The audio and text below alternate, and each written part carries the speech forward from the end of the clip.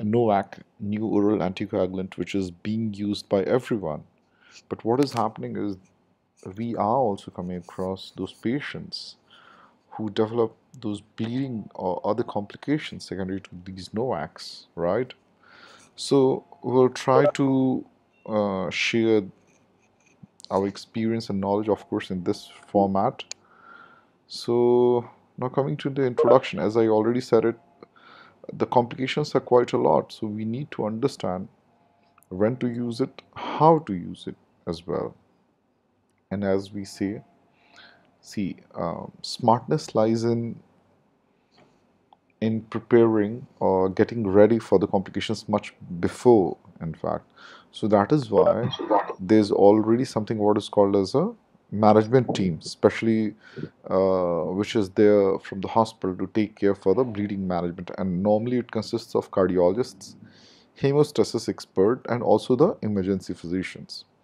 So what happens is it not only allows the members of the team who are taking care of the patient to understand their role, but also you can measure the outcome and also compare them more consistently.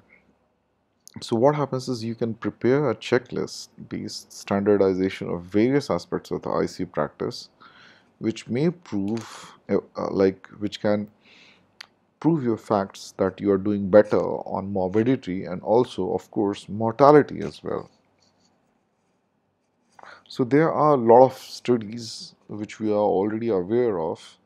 So these studies which led to the FDA approval of these NOACs as well, they not only try to compare the NOACs with warfarin, for example, for the stroke prevention in atrial fibrillation. So what happened is they also had those groups as well. For example, for dabigatran, which tries to see independently about the different dosages. Okay, so for example, how much of dosing should be used for better efficacy?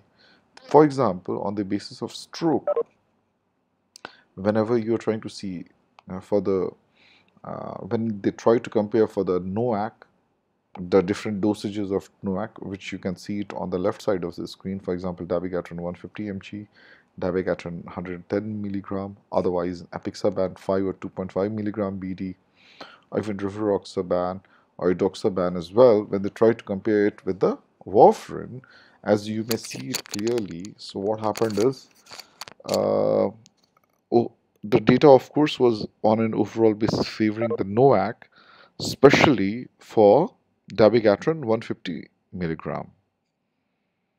Similarly, when they try to see on the parameter of ischemic stroke as well, so on the basis of ischemic stroke as well, when they tried to see for the dabigatran, they saw it like this: there's reduced risk even for dabigatran 150 milligram, in fact. Okay. Same thing happened when they tried to see for the major bleeding. So in fact, for major bleeding as well, there's not either similar, otherwise there's reduced risk. So even for the intracranial bleeding as well, when they tried to see for the different dosages, so they had the results were again have been favoring the NOAC. But again, when we try to see for the dabigatran, it tends to favor the maximum. So there's a, as we always learned in our medicine, there's a huge role for our history taking as well. So you should always try to ask, for example, when was the last dose which was taken, and also the renal functions of the patient. And also in the meantime, try to ask for the factors which were related to the bleeding risk. For example, how was the age, the comorbidities, okay, and also the renal impairment, and also what about those associated factors which can increase the bleeding risk or also the source of bleeding? For example, esophagitis, gastritis, or gastroesophageal reflux, or thrombocytopenia, or functional platelet defects as well. And then, on the basis of that, you should also try to ask for if the patient was also taking any other medicine like the aspirin, clopidogrel, or NSAIDs as well. So, for the different NOACs, you can assess them using different methods.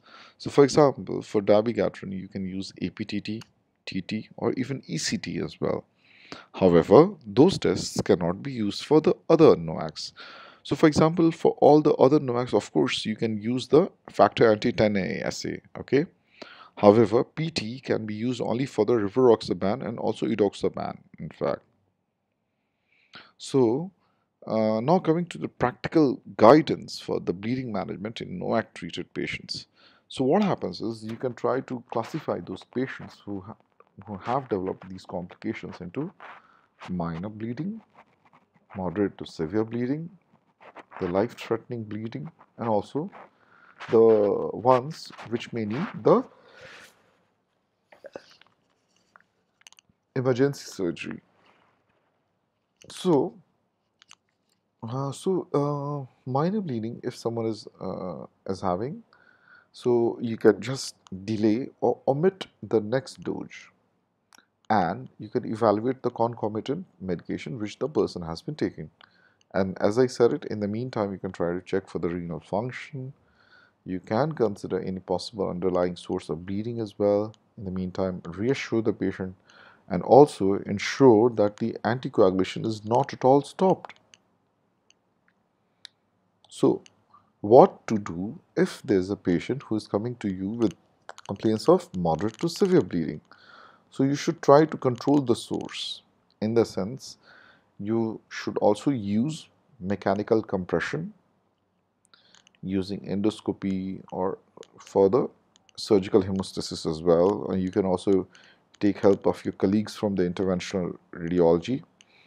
You may also use FFPs, fresh frozen plasmas, or with supportive measures. For example, in terms of fluid replacement, transfusional support, maintain the diuresis, the hemodialysis, of course. Hemodialysis is very efficient, especially for the dabigatran, okay? So this is one of the, I would say, major difference between dabigatran and the other NOACs as well. And then, if there is a life-threatening bleeding, so you should try to use this PCC. So what is PCC? PCC is prothrombin complex concentrate, okay? You can give 50 units per kg. Similarly, we all are very much aware for dabigatran, there's already an antidote which is available. It is called as idracizumab. So it contains of two separate vials of 2.5 gram in 50 ml in ready to use solution. So, and for warfarin, we are already aware vitamin K exists, which you can be given in terms of 1 to 10 milligram. Okay.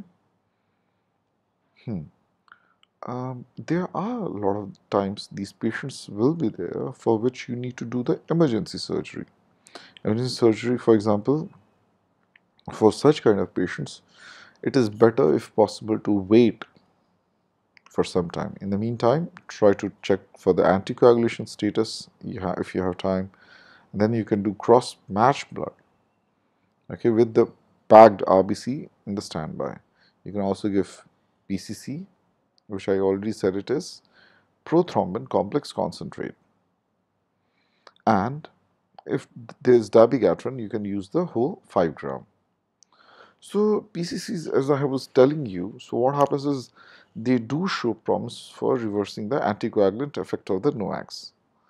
And conventional laboratory assays do not correlate well with the bleeding or reversal of the anticoagulation in the setting.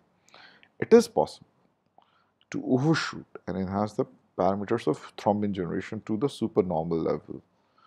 And this effect is more prominent with the FIBA than the non-activated PCCs.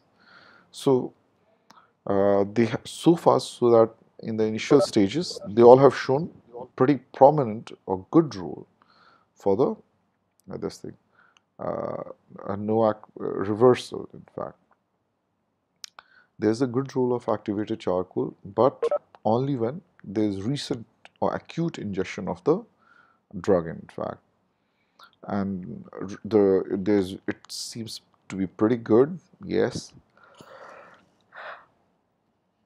So you can use 25 to 60 grams of the charcoal, but as you all are aware, there are some problems as well in the sense of compromised airway, there is risk of aspiration, or also patients are at the risk of happens is, as I was telling you, if there are several emergency procedures as well which you need to do, something like if there's a life-threatening bleeding, like intracranial bleeding, otherwise if there's a critical organ damage, for example, retroperitoneal or pericardial bleeding.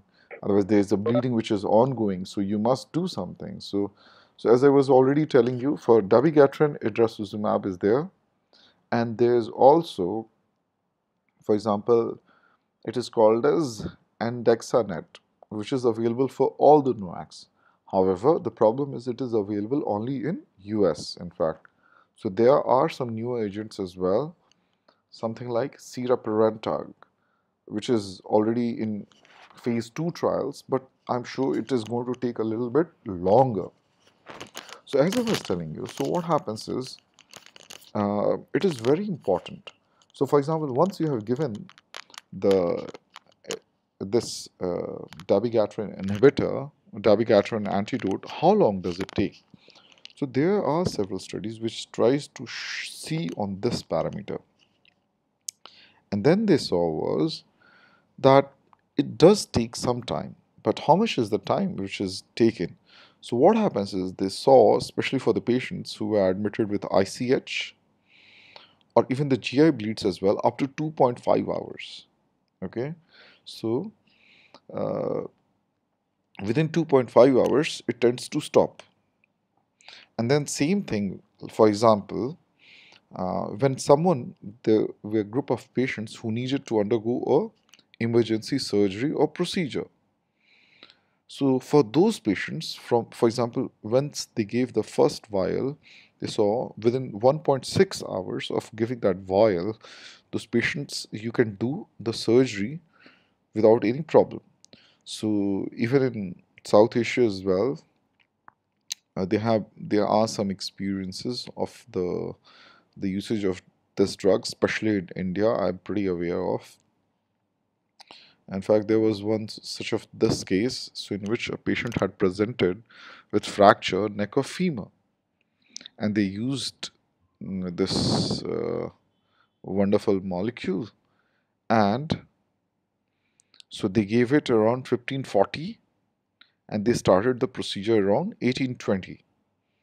So, and later on, there was no problem at all. So, as I had already shared you this wonderful summary slide, so that how you should try to use or classify those patients in terms of minor bleeding, moderate to severe, or life-threatening bleeding.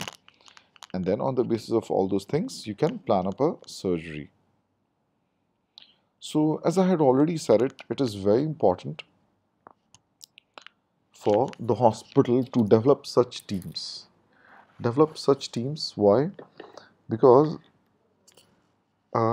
there are these teams tend to become literally the expert for all these, seeing all these things in fact, and they can look up to the not only the local or national guidelines which are already formulated by the leading authorities I mean is the European Heart Rhythm Society or the European Society of Cardiology as well, and there are already some of these really nice guidelines. In fact, from these, otherwise there are some existing protocols as well, which is present